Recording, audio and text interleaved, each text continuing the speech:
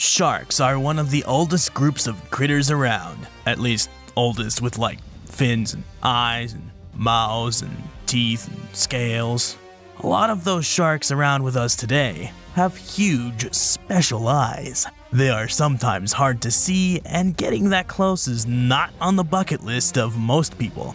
So what do we even know about their eyes? Do great white sharks have round pupils or slit pupils?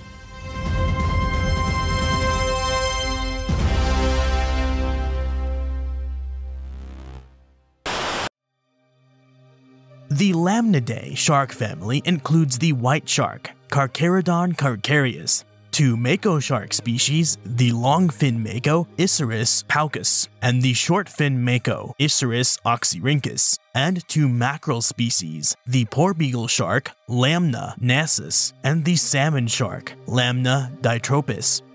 Lamnid sharks live in tropical to cold temperate environments all over the globe and share similar morphological and anatomical characteristics. Sharks of the Lamnidae family are aggressive, effective predators with thuniform or tuna-like body forms, and they have vascular, countercurrent heat exchangers that allow them to keep the temperature of certain tissues raised above ambient water temperature.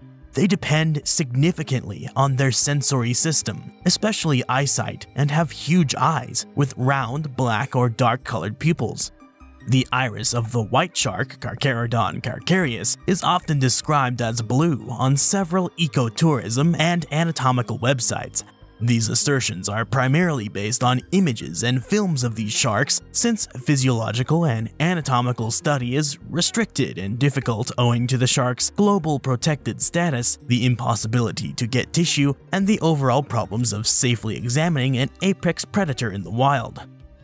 A variety of pupil shapes exist across elasmobranch species, including round, slit-shaped in a horizontal, vertical, or oblique orientation, and numerous pinhole pupillary apertures. Each pupil shape has developed to give certain advantages. For example, a slit pupil has an advantage over a circular pupil in that it may close completely under extremely strong light. A downside of slit pupils is asymmetry in the transmission of spatial features to the retina, which causes blurring of linear detail perpendicular to the slit. Depending on the spatial resolving ability of the retina and the quantity of additional aberrations in the eye, a shark with a vertical slit pupil will be able to discern detail in the vertical plane considerably better than in the horizontal plane. Horizontal slit pupils are more likely to trade sharpness in exchange for a wider range of vision for detecting vertically moving prey.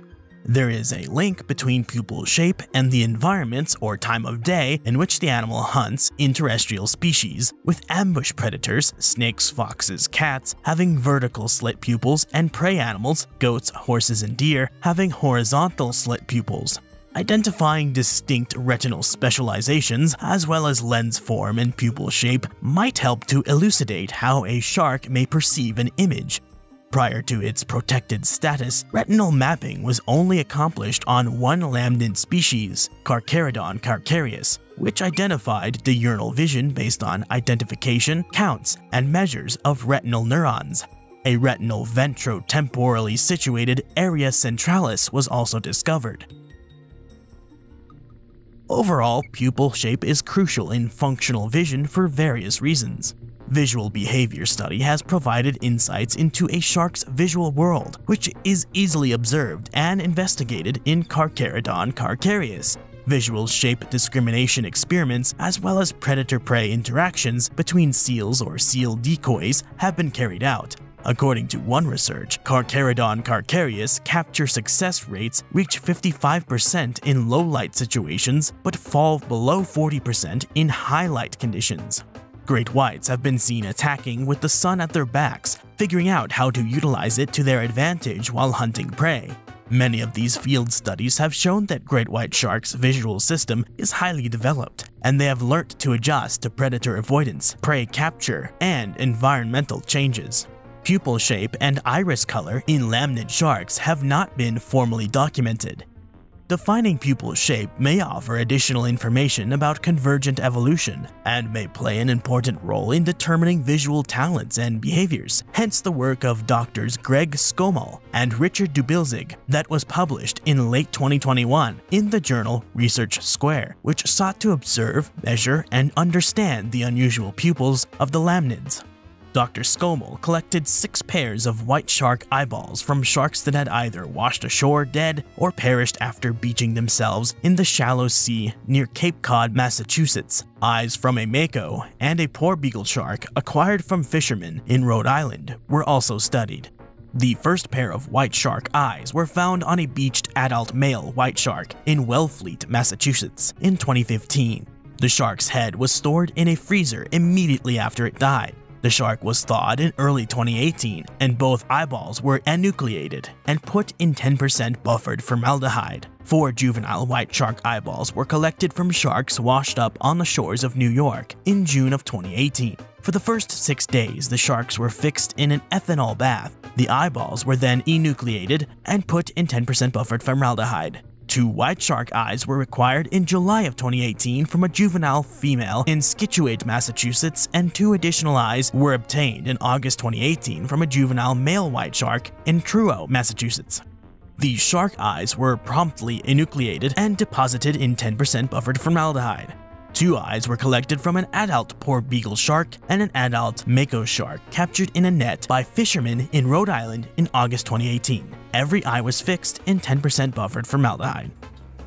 Cataracts were readily seen on first examination of the first pair of eyes retrieved from the previously frozen adult white shark eyes, most likely produced by the freezing.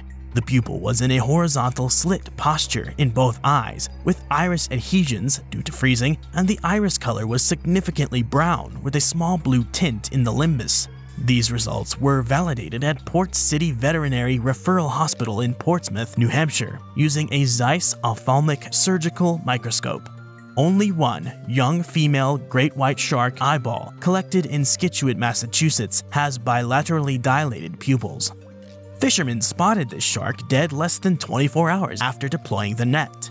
After magnification, all internet and personal pictures of white sharks revealed a narrow, elongated, horizontal slit pupil and dark brown iris with a blue ring around the limbus of the iris. There are no obvious cataracts, operculum, or iris adhesions in any of the photos. In conclusion, this study shows that light-adapted lamnid sharks, notably Carcharodon carcharias, Isurus oxyrhynchus, and Lamna nassus, have a horizontal slit pupil. The 1 female white shark with dilated pupils might have been trapped in a gill net during a fight-or-flight episode. There was no indication of pupil dilation in any of the images or videos analyzed. Because of the iris's powerful, smooth muscle, it is thought that either the incoming light from the sun at the ocean's surface or the camera and video lights are enough to drive the pupil to fast constrict. More research on pupillary dilation and constriction in these animals is needed. Because Carcharodon carcharias has a specific retinal area centralis, it needs more eye movement to detect food than other shark species with a dorsal or ventral streak. Carcharodon carcharias retinal variety might be connected to its environment and hunting techniques, or it could just be a part of how this species has evolved. Knowing that Carcharodon carcharias has a horizontal slit pupil and an area centralis, there is reason to suppose that they must undergo chromatic blurring dependent on how light strikes the axis of the pupil.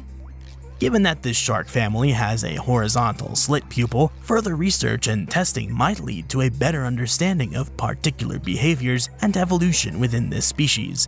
The identification of the retinal specializations of Isurus oxyrhynchus, Lamna nassus, and Lamna ditropus might aid future investigations of convergent evolution. Because lamnid sharks depend so largely on vision for survival, knowing their full visual anatomy can assist creation of a clearer picture of migration, navigation, and habitat strategies, as well as how climate change may affect these behaviors. For more interesting stories about nature, the history of life, or what goes bump in the night, subscribe, like this video, drop a comment in the comment section below, and hit the bell icon to stay in the know with everything Edge. Thanks for watching.